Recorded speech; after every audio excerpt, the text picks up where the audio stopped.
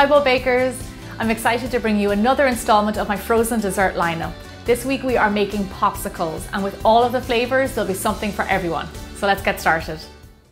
To freeze my popsicles, I have this lovely popsicle tray that I got online, and I'm going to put a link in the description box below of where I bought this. But if you don't have one of these, do not worry. You can always use a disposable drinking cup, or you can always use an ice tray, which every single house has. The first popsicle flavor we're making are two of my favorite summer flavors, and that is mango and strawberry.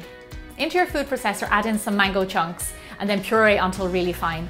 When picking the fruit for your popsicles, do not be afraid to use frozen or fresh because both of them will work really well.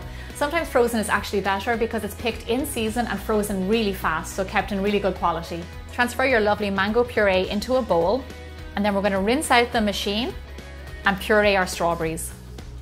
And as you can see, it just takes a few seconds to get this lovely strawberry puree. Nice and fine, this is going to make a great popsicle. Now that we have our two purees, these are the only ingredients that we need to make our fruit pops. We don't have to add any sugar because there's lovely natural sugar already in this fruit.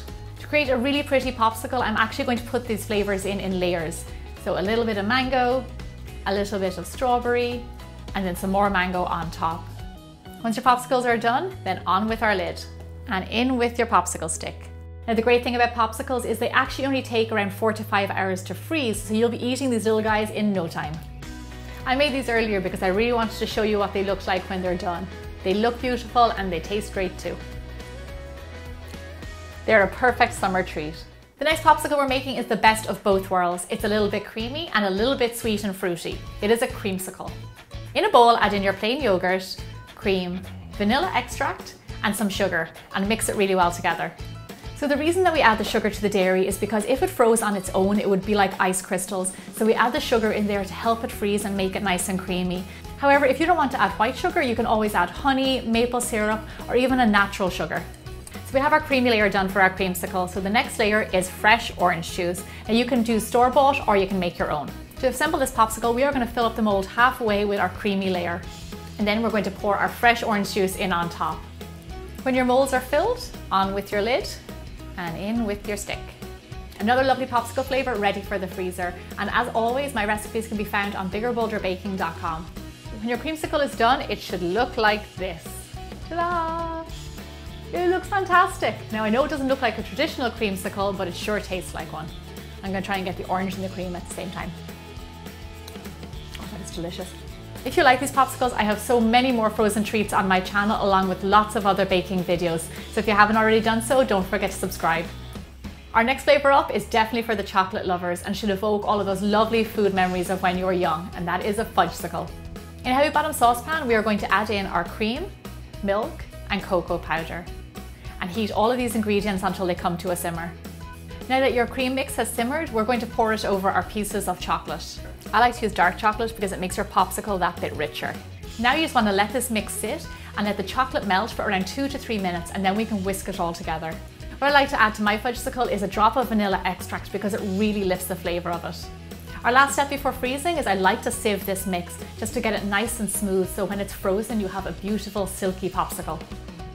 Go ahead and fill your mould all the way to the top. Put on your lid and in with your popsicle stick. I'm particularly excited for these Fudgesicles because once they're set, they taste like frozen mousse on a stick. They are absolutely divine. When your Fudgesicle is frozen, this is what it should look like a real Fudgesicle. Look at that, I have to give this a taste. This popsicle is definitely for the chocolate lovers, and I highly recommend having a little stash of them in your freezer. They're delicious. The next popsicle that we're doing requires even less work than the other popsicles. Just 2 things, lemonade and fruit, and has such a beautiful result. It is a lemonade popsicle. For the lemonade, I suggest you use fresh lemonade. I actually made my own with some simple syrup and some lemon juice. And I love a little bit of lime in my lemon juice because I think it really gives it a lovely punch, so I put a little bit of zest in there too. Go ahead and add your fresh fruit to your mold. In the summer, I love peaches, strawberry, kiwi, raspberry, and blueberries. And then just fill up your mold with your lemonade all the way to the top. It is that easy to make this beautiful fresh dessert. I love this popsicle because it is so easy to make. Once your popsicles are done, then on with our lid and in with your stick. Now these little guys are ready for the freezer. How pretty is this popsicle, and you can see all of the fruit inside. Make sure to use really good flavored fruit because that is what's going to make this so nice. Oh, it's so yummy. Our next popsicle is definitely a feast for the eyes and for the taste buds. That is a rainbow popsicle. To create this beautiful all-natural rainbow popsicle, we're going to use the same method as we did for the mango and strawberry one. We're going to puree all of our lovely bright fruit to get all the different colors and layers. I'm pureeing strawberries for my red layer, mango for my yellow layer, kiwi for green, and of course, blueberry for blue. Once you have all of your fruit pureed, we're going to go ahead and add in thin layers of each color into our popsicle mold. Feel free to use any brightly colored fruit you prefer. Once your molds are filled all the way to the top, we're going to go on one more time with our lid. And in with your popsicle stick. You will be so amazed with how these turn out. All natural rainbow popsicles, no food dye, no dairy, no added sugar. It is the perfect treat for a summer's day. Once it's frozen, this is what it will look like. Look at all those gorgeous layers of color and flavor that we built. I'm excited to give this one a try. This lovely little popsicle definitely tastes as good as it looks. I really hope you get to try it out.